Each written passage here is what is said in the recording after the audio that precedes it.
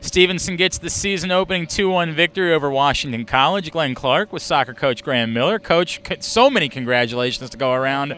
A win, your first win as men's coach, a new baby. Pretty good time to be Graeme Millar right now. It's been a little bit of a whirlwind. I've even lost my voice, lack of sleep, but just it's been a good week, but a good week for the team, good week for the program, and a great result for them today. Obviously, what a turnaround in the second half, and in the first half you get just 2 shots, you're down 1-0.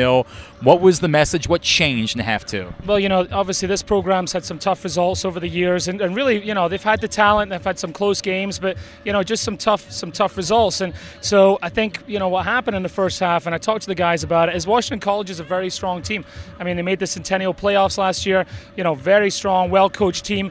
We had to come out. I think we gave them too much respect, and you've seen that in the stats. We only had 2 shots. They got the goal. So we just talked about halftime about regrouping and saying, hey, look, it's our home field. We did the hard work. We've given them respect. Now let us take it to them. And you've seen that in the second half. It was a much more confident, organized, and energetic performance in the second half. That quick corner kick, you ran it twice back-to-back. The first one nearly a goal, as Holy's header went right over the bar. The second one turns into the equalizer.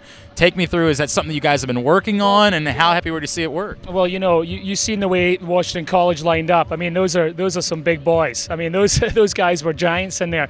So if we just continue with the regular corner, you're just going to put it in, and those big boys are going to get it. So you have to kind of deceive them, try something off guard, and we did it. We the guys did it themselves. We've worked a lot on set pieces. It's going to be huge for us this season, and the guys, I let them do their thing. So all credit goes to those guys for running those short corners and getting it done.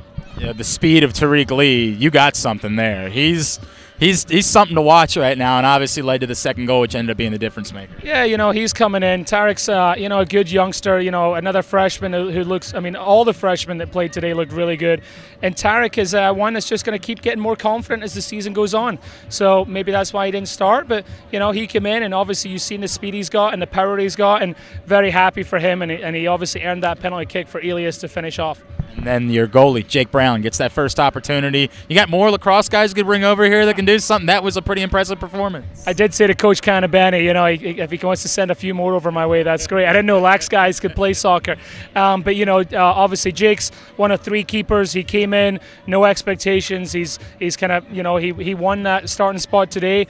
A couple of the guys have been injured, but he won it fair, and he obviously showed it today. He's got great size, and, I'm just pleased for him to come in and get his first win as a, soccer, college goalkeeper.